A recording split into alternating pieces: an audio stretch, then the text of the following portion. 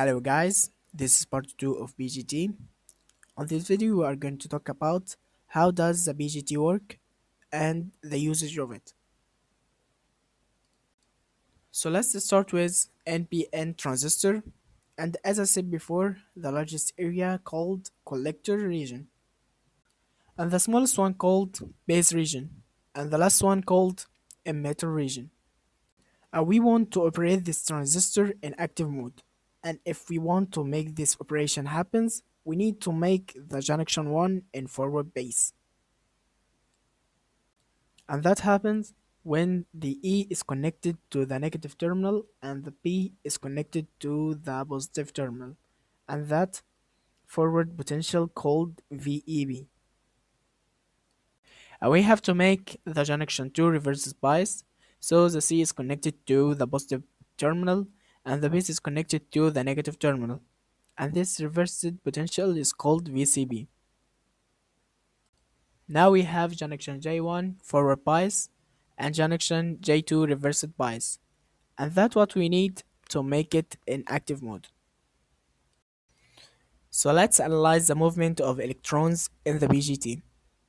So at the beginning, when we don't have any volts applied to the transistor, we have VB is equal to junction J1 and J2, and we have to analyze what happened to VB once we applied the volts. So after applying the volts, junction J1 will be in forward bias, so the potential will reduce, and the new potential will be VB minus VEB. On the other hand, junction J2 is reversed bias, so the potential will increase and the new one will be VB plus VCB.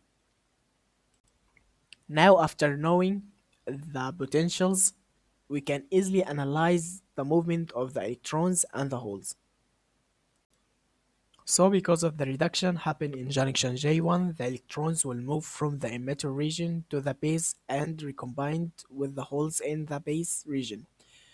And as I said before, B-type semiconductor materials has more holes than electronics in it. But there is something important you need to know, that the base region is very small and it's lightly doped. Because of that, most electrons pass to the collector region and very small amount of electrons from the emitter were recombined in the base.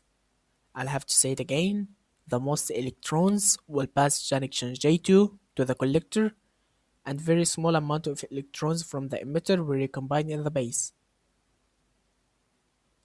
So let's assume N is the number of electrons passed from the emitter to the base region and the collector region, out of which 1 minus alpha n combined with the holes in the base region, and alpha n is moved to the collector, and that's what happened.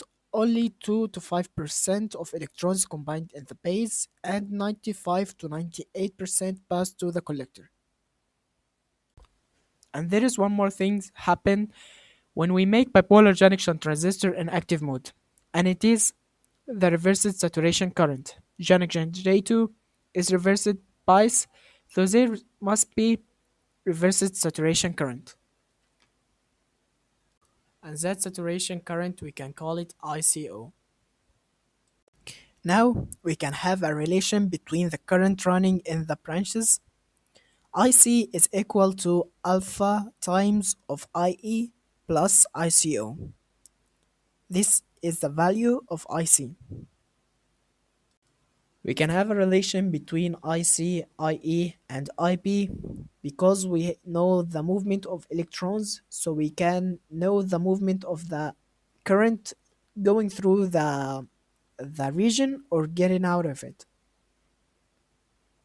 And if we applied the Kirchhoff law, we will find IE is equal to IP plus IC. And these two equations is very important and you need to know it.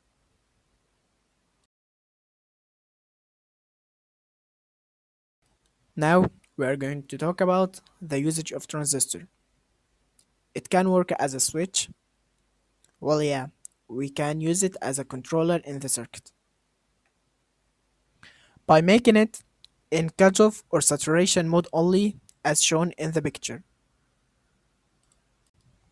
The second usage of transistor is amplification. Well, yeah, we can use the BJT as amplifier by making it in active mode only. Thank you guys for watching. Please hit a like if you enjoyed it and don't forget to subscribe.